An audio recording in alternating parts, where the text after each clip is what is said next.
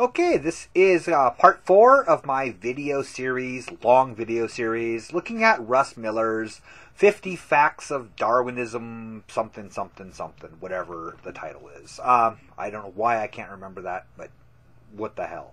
Alright, we were talking about the impossibility of abiogenesis and life, so here we go.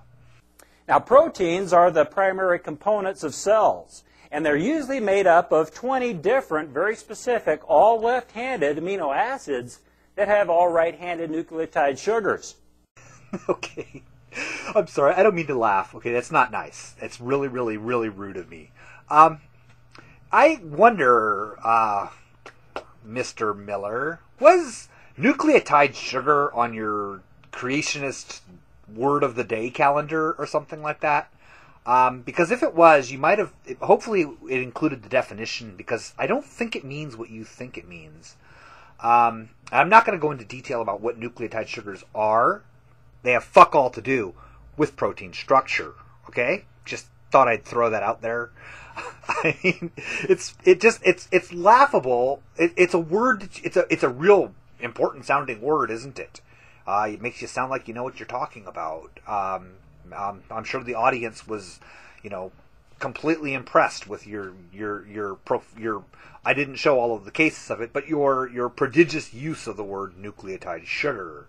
Like letters in a sentence, they have to be in a specific order and facing the right direction to have any meaning at all.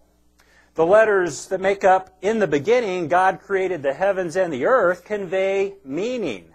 However, if you mix up the same letters, they convey no meaning whatsoever. The odds of coming up with this line using randomly dropped Scrabble letters is 1 in 2,810 trillion octillion. In other words, it is mathematically completely impossible. So that's a pretty interesting little experiment. So the odds of randomly dropping Scrabble letters and getting the phrase, "in the beginning, God created the heaven and the earth," is whatever you said it was. 1 in 2,810 trillion octillion. That's a pretty big number. And I actually honestly have no reason to doubt that number is accurate. And you know why?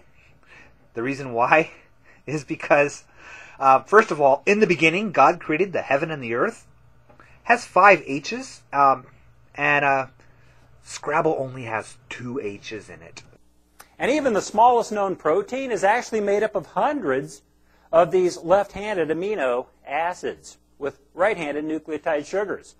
So the smallest protein is made of hundreds of left-handed amino acids and right-handed nucleotide sugars? Sorry, it slays me whenever I hear you say that.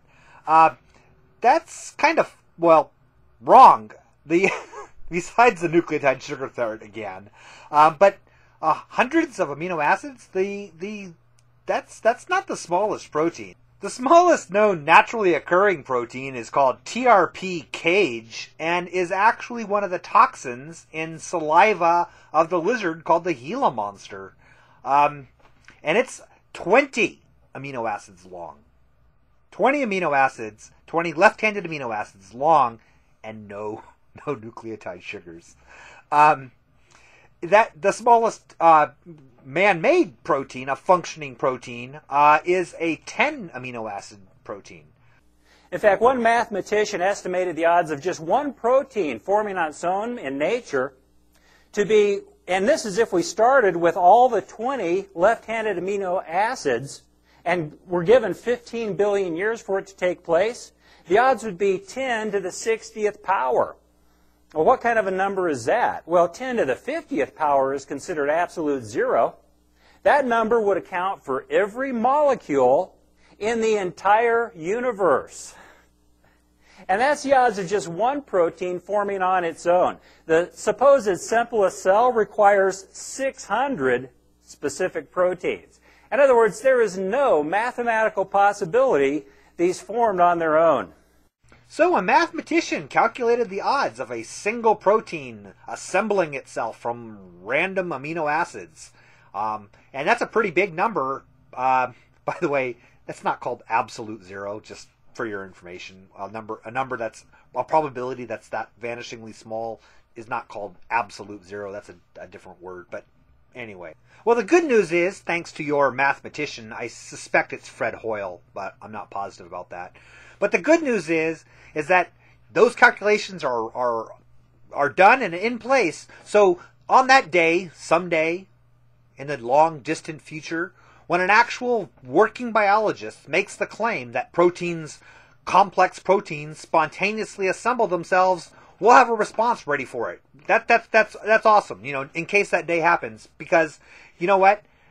Nobody's ever suggested that that's how it worked. What you're doing is proposing a straw man. You're proposing that we believe that in this primordial soup, all of the proteins of life somehow self-assembled themselves by some magical means in preparation for the first cell forming. That's not true. Since they say we started out as a supposed simple bacteria cell, let's take a quick look at a bacteria cell. The science of biochemistry has found that bacteria cells are actually run by tiny molecular motors called bacterial flagellum. These tiny molecular motors allow the cell to swim around and perform its various functions. It can even change gears depending on how much weight it's towing or pushing. Now, these are made up of about 40 very specific and very complex proteins, and they're known as irreducibly complex. That means if any one part of any of the proteins is missing, the entire system would fail. You have to have all the proteins complete and in the right order at the very start of life to form the flagellum, or life could not have started on its own. Wow, so where to begin with this? It sounds from that brief description there that Russ Miller is believes, first of all, that E. coli, which is the picture shown, represents a simple bacteria. E. coli is actually one of the eubacteria and is fairly advanced, and in fact is quite advanced. So really is not a very good model for the earliest primitive cell. So the second question I would ask Mr. Miller, if I were speaking to him directly, is do you think that all bacteria cells or all single cells have flagella? That they're critical for the evolution of life, that they're critical for life at all? I mean, do you really think, the way you worded that, you talked about how the proteins have to be in order and all present for life to evolve. Sounds like you have this idea that the flagella is some critical component for life. It's not. In fact, the irony is you're showing E. coli. A lot of E. coli strains are non-motile, don't have a flagella at all. Now, the majority of known strains of E. coli do have a flagella, but not all of them do. A lot of bacteria have motile and non-motile strains, and a lot of them are just simply non-motile. A lot of the blue-greens, for example, a lot of them are non-motile at all. They have no flagella apparatus. Also, what you're ignoring is you're looking at the flagella of the eubacteria, not the flagella of the archaean bacteria or the flagella of the eukaryotes. All very, very different structures with different origins. To make matters worse for naturalistic Darwinism, the process of putting the flagellum together in the right order requires other molecular motors that are themselves irreducibly complex. In other words, the more real science gets into the cell, the more completely impossible Darwinism becomes. It's pretty clear that Miller doesn't quite understand the meaning of the word irreducibly complex, as we will see in a little bit here. But before I go on, I thought it would be good to explain a little bit. When the claim is made that a cellular structure is irreducibly complex, that carries with it a whole bunch of assumptions that have to be met. And so far, the fact is, Russ, not one of those systems, not one of the proposed systems has ever been shown to be irreducibly complex. Every one of Behe's examples has been shown to be reducible, okay? That's first of all. So as far as we know, there are no truly, in the Behe sense, irreducibly complex systems. There are systems that we call irreducibly complex, but we know the pathways by which they arise. But by Behe's definition, that means irreducibly complex means no part can be removed and have the system still function. And this is the important difference with Behe's definition of irreducibly complex, is that there are no plausible pathways for this structure to develop stepwise. Okay, this means that there's no an irreducibly complex system in Behe's definition. There's no scaffolding possible. There's no way for it to be put together unless it was divinely created. That's Behe's. They're pretty close to Behe's definition. I might not be exactly dead on with it, but it's close enough. Now, humanists are going to claim that parts of the flagellum... I'm curious about what business does a humanist have commenting on molecular biology? Now, humanists are going to claim that parts of the flagellum are found in the bubonic plague bacterium, and that these parts were co-opted to form the flagellum. So they're going to say that these parts formed on their own and came together for the flagellum later on. However, only 10 of the 40 parts of the flagellum have been found elsewhere. The other 30 are brand new. The 10 components he's referring to are the TTSS, which is the type 3 secretory system of bacteria, a lot of the pathogenic bacteria. It's what they use to inject toxins into a host cell.